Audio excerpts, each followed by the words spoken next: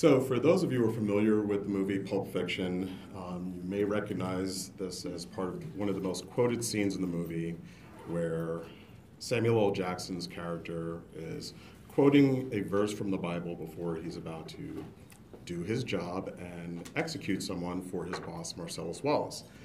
Some of my former coworkers, and maybe even my current ones, would say that reflects my management style. And I hope by the end of this talk you will disagree with them and not think I'm purely an angry black man. However, there are a couple of parts of this quote that do reflect my management philosophy. So, shepherds the weak through the valley of darkness, to me, simply means leading your team through difficult times. And striking down upon thee with great vengeance and furious anger those who would attempt to poison and destroy my brothers simply means protecting your team, in my opinion. I'm Kevin Stewart. I'm Director of Product Engineering at NodeSource. Our company builds products using JavaScript and Node.js for the enterprise. I've only been there 2 months, but I've been leading software teams for approximately 18 years. In fact, prior to NodeSource, I worked at Adobe, right in this very building, and I've been in this room many, many, many times. But I started from the bottom as a first-level engineering manager, and over the years worked on multiple projects, getting promoted up to Director of Engineering. So I titled this talk, Managing While Black, totally tongue-in-cheek. Anytime that I would text my wife saying, hey, I'm going out for happy hour with some of my coworkers, or I'm going to a meetup, she said, okay, that's fine, but don't go crazy, don't drink too much. Remember, you're a black man in a Beamer, they will pull you over for driving while black. And I get a little chuckle out of that and say, sure, I won't drink too much. But of course I think, that's your car. You're a black woman driving a Benz, they're gonna pull you over just as quickly as they'll pull me. But this whole situation, the interactions that we have with the police in some of these scenarios of traffic stops, they've been discussed quite a bit. And I don't want to talk about all the extreme cases. I want to talk about the normal cases where a police officer just doing their job is pulling you over, and what some of the differences are in the interactions between Caucasians and people of color. So this image, the officer's pulling you over, and the most common thing is, do you know why I pulled you over? Now, it's a reasonable question. It's a rational question. Officer observed something that caused them to pull you over. Where are you going? Maybe another question. Where are you headed? Because obviously something has tipped them off that it's unusual for you to be here. Is this your vehicle? Does this belong to you? Again, all of these are straightforward questions. In context, nothing seems wrong about them, except if you're a person of color, you may have had experiences where these questions have another meaning for you, because you may be thinking, why is this officer pulling me over? I haven't done anything wrong. I know it's happened to me several times. So, officer comes up to my window, and I have my hands at 10 and 2, because that's what I've been taught to do since I was 13. And when I hear the question, do you know why I pulled you over? If I hadn't done anything wrong, my first thought might be, no, officer, I have no idea why you pulled me over. I wasn't speeding, my taillight is not broken, I didn't cross the median. Why are you here? This is the way to my house. I live here. Is this your vehicle? Yes, it's my vehicle. If you're gonna find that out when you check out the license and registration. Didn't realize I had to carry the receipt to my purchase in my car all the time. Context is everything. And last week we had the verdict in the Brillo case where, I just had this moment where I tweeted out, where in the world can I go where I don't have to fear being killed by the police? Luckily, I live on the internet, and people were happy to tell me exactly the answer to my question. without fail, I got a ton of responses about, well, you can live anywhere, because if you're not doing anything wrong, the police aren't going to stop you. Sure. Look at all the white people have favorited that. I had to block quite a few people. So how does this translate to situations you may be in as a manager or leader in a tech company? Some of this will apply no matter the industry, but I'm going to focus on tech here. So I'm a manager, I'm having a conversation with someone, and they point out, you are so articulate. Okay, that sounds great. That's a compliment, right? Except, I just said I was a manager, and I'm sure all of you have read a job description. Some of you may have written a job description. And inevitably, there is that one line that says, must have great spoken and written communication skills. In fact, as a manager, the bulk of your job is communicating with people. So the question in my head is, why are you pointing out that I'm articulate? You hired me. That was one of the job requirements. Let's say it's not even someone you work with. Let's say it's a partner or a customer and you're having a meeting with them and they point out, you are so articulate. Again, I'm a representative of the company. Were you going to do business with someone where they don't have articulate people? Is that the type of company you want to do business with? Probably not. Now, I'm not going to even pretend that people of color don't get promoted. They do. They get promoted all the time. However, there's always that sort of level where you seem to hit the glass ceiling, where you can't seem to break through. You could be punching above your weight. You could be, landing all your projects on time. You could be just doing amazing work and just not get to the level that you're trying to get to. And you have this conversation with your manager about this next level of promotion, and they say, I don't see you in that role. Okay? It's totally within the right to not see you doing a particular thing, but more often than not, you never get the next part of that conversation. You don't get the reasons why they don't see you in that role, or at least not actionable ones. They may be subjective, they may be ambiguous, but what can you do with that? All that leads to is frustration and usually anger of why am I being held down, or why am I not being given this opportunity? It's my personal favorite. It's being told that I need to work on my personal brand. Well, usually what this means is you have a perception problem. You are not meeting people's expectations around what they want from a coworker, colleague, manager. And generally, it has more to do with some aspect of your personality. It could be an affectation, it could be the fact that you're more direct, you speak loudly. It could be any of those things. Now, there are behaviors, there are things that you may do that may prevent you from moving forward, like it's probably not a good idea to drop the F-bomb in meetings. I can attest to this. You probably shouldn't display anger to your team. Those are things that are actionable, those are things you can change. But if you don't appreciate or like the fact that I'm a direct person, or that I'm going to be outgoing or outspoken, you're basically asking me to change who I am, and that's not going to happen. The problem with these questions or these statements are that people of color tend to receive them more than Caucasians, and that's the issue.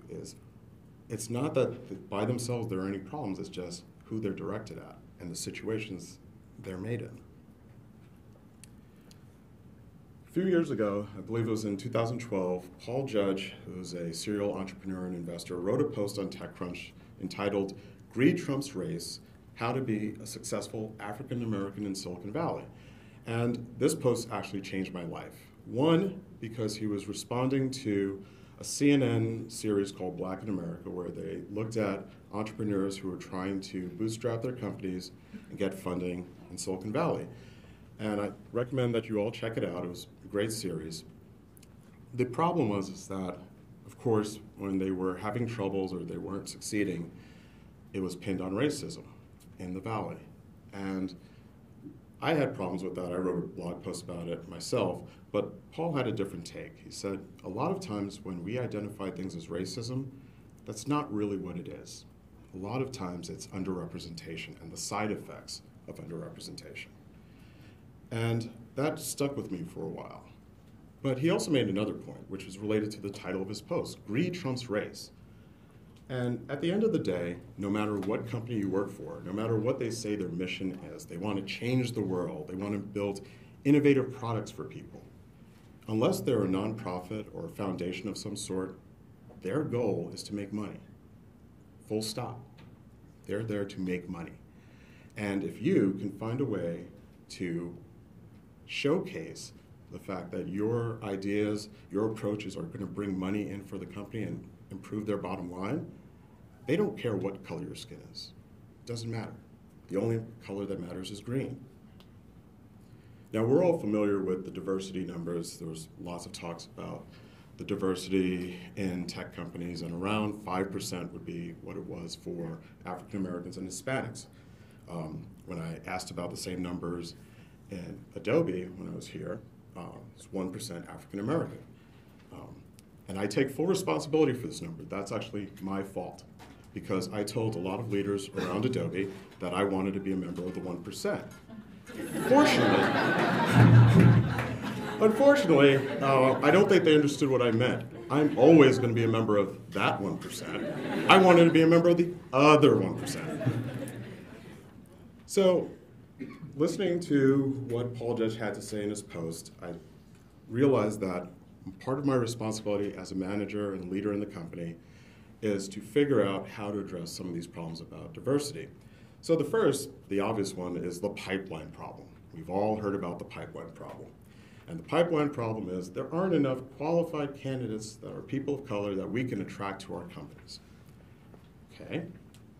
Normally this is where I'd use one of those words I'm not supposed to use. So let's just say there is no such thing as the pipeline problem. In fact, the bigger problem is that our systems are tied to going and looking in the places that I call the usual suspects. If you're recruiting from universities like Stanford, MIT, Carnegie Mellon, UC Berkeley, all of the usual suspects, well, here's a tip. One, those universities are not diverse in the first place. Tip number two, all your competitors and even your partners, they're all recruiting from those places as well. So that's not going to solve your problem.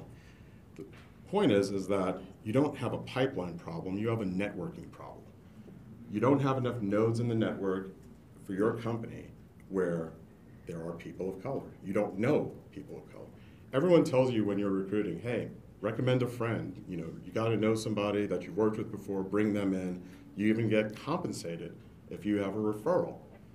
Well, if you had more people of color, they have networks too. They have a cousin, they have a friend, they knew somebody from the hood that is great at JavaScript, and tell me who they are because I'll hire them. But that's the problem we need to fix. How do we take advantage of the people of color that are in our organizations now and tap into their networks and broaden the overall organization's networks? Related to this is our process for hiring people. Hiring is fundamentally broken, and we all know it. How do we fix it? I think the solution actually exists in, strangely enough, reality music competitions. Bear with me on this one. All right. So let's take American Idol as the status quo. Okay? They have a job to fill, and it's the next American Idol. They do not have a pipeline problem. I see tons of people lining up to audition for American Idol. They have an interview loop. They're run through people, and they're judged until they finally find who's going to be the next American Idol.